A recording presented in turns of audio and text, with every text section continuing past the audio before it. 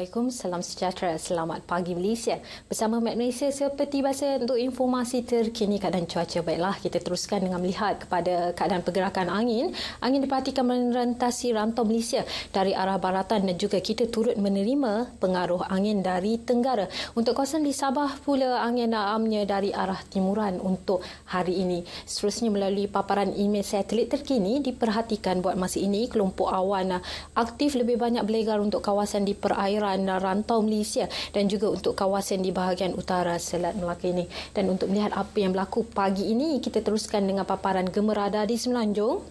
Diperhatikan hujan dengan intensiti yang tinggi sedang berlaku terutamanya untuk kawasan di sekitar negeri Kedah juga Pulau Pinang, dan keadaan ini kita jangkakan ianya boleh berlanjutan sehingga ke tengah hari nanti, dan keadaan lembap juga kita jangkakan untuk kawasan yang sama menjelang ke petang juga. Dan untuk lain-lain kawasan amnya pagi ini tiada hujan. Untuk Sabah dan Sarawak pagi ini alhamdulillah untuk kawasan di Sabah hujan yang berlaku sejak lewat petang semalam telah pun reda untuk pagi ini, dan walau bagaimanapun menjelang petang nanti kita jangkakan akan berlaku hujan semula untuk kawasan di negeri Sabah.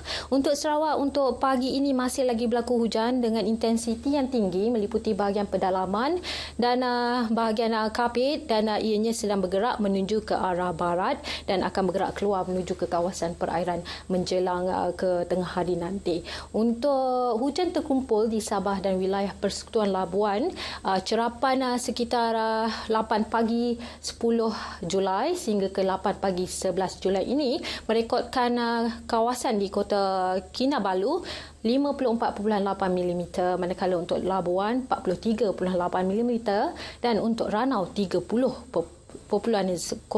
mm. Dan untuk ramalan taburan hujan untuk hari ini kita masih lagi jangkakan keadaan lembap akan berlaku terutamanya untuk negeri Sabah, juga kawasan di pedalaman negeri Sarawak dan kawasan di utara Semenanjung, dan untuk negeri Johor juga kita jangkakan menjelang ke petang nanti akan berlaku hujan dengan intensiti yang tinggi. Dan sehubungan dengan keadaan kelembapan yang tinggi masih lagi kita jangkakan untuk negeri Sabah hari ini, amaran cuaca waspada yang dikeluarkan sejak petang semalam masih lagi kita kekalkan sehingga berkuat kuasa sehingga ke tengah malam ini. Dan kawasan-kawasan yang terlibat ialah sekitar bahagian pedalaman, juga kawasan di pantai barat, Tawau dan Sandakan untuk negeri Sabah. Dan sekian sahaja laporan cuaca buat masa ini dari kami di Map Malaysia. Saya Sharifah. Assalamualaikum. Salam sejahtera.